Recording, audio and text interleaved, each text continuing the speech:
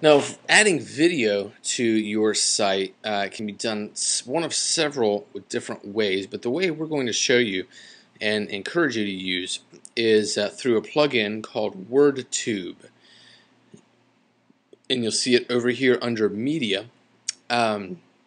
Once you have WordTube, let me show you. Well, you know what? If you're watching this video, which most of you are, you will see something like this. And these items here are is created by, it's managed by WordTube. And we've got the video here, and playlist over here by which we can select different videos. All right. So Next, we're going to WordTube makes it extremely WordTube is just powerful. So what we're going to do is show you how to manage a gallery, a video gallery, if you will, like this by using this plugin.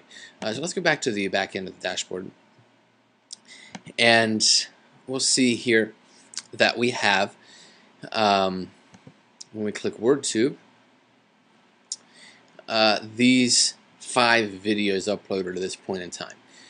And this is powerful. WordTube is so powerful because it creates a playlist for you. And in addition to the playlist, it also allows you to choose specific groups of videos, form a playlist, and display those on specific pages, or just display one video on one specific page. So it's really powerful and very flexible to do what you need it to do. But so I've already gone through and created a video of myself on my computer, the built-in camera, etc. But I'm going to walk you through uploading a video, and then we'll show you how to work that in here. So let's insert new media file. And again, this is from Media, WordTube, and the new media file. Title, and I'm just going to title this something simple that I can remember. And creator is me, and this is just a test. Select a media file. Now we can browse. Well, first of all, if we have a unique or a URL for a video, such as if you've uploaded your video to YouTube, you can upload or add the link here, and it will pull in the video from YouTube when the page loads. But if we haven't uploaded that to YouTube, or if we would just rather do it this way, that's fine too. We will browse, and we'll find this video that we have so eloquently put together. And there's my mug. We're going to click open, and notice here that the player will handle MP3, which is just audio, FLV, which is Flash, SWIFT, JPEG, even PNG, or GIF. We're going to add that media file, and it's uploaded. Now at this point, we will see this test video, and it did not create a thumbnail. Sometimes it will, sometimes you need to upload your own thumbnail. But if we click play,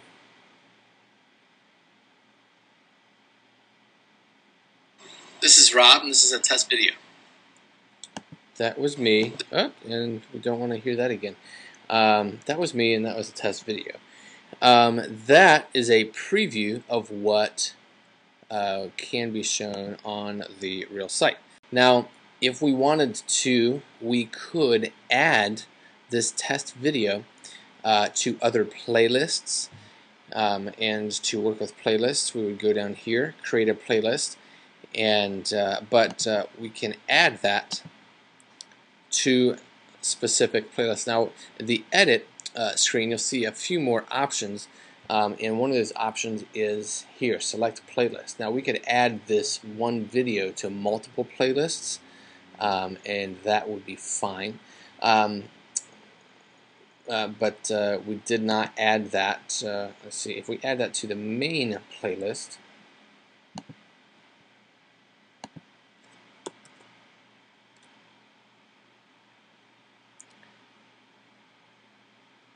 we would then see this scroll bar appear.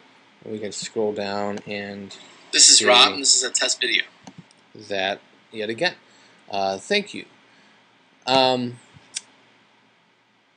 We have a couple more options. We can start this file automatically as soon as the page loads. Disable ads, that's an advanced function we don't really have to talk about at this point.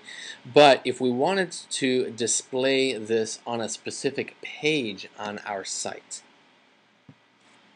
we could copy this media ID here and place that in page content. Page content being, let's open a new page real quick. We went to pages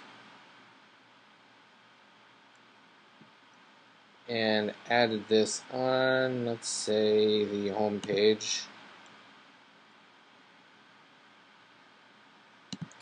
If we took this code and added it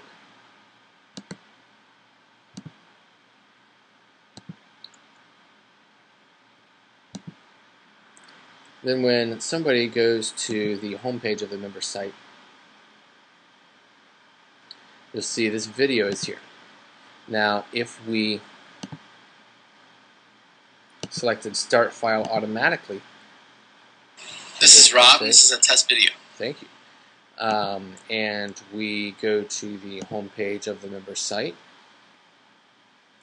This is Rob. I got it. This is a test video. Thank you. You're very kind.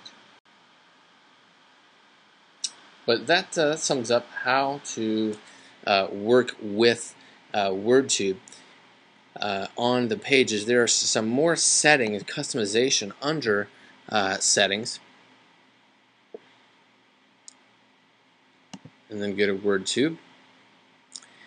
And you may be able to, you can choose the uploads folder, but more specifically, you can choose such things as, do you want the list to play automatically all the way through? Do you want to resize the thumbnails, high quality video, enable smoothing? Let's check that. Enable full screen, or do you want people to relieve it there on the in the size that you set it? Volume, buffer length. In other words, load a few seconds of video before you start playing, just in case internet drops for a second. That way the video keeps playing. Default size, width, and height. This is for the actual video. That black screen that comes up on the side. I'll show you in a minute why that's important. Let's update that.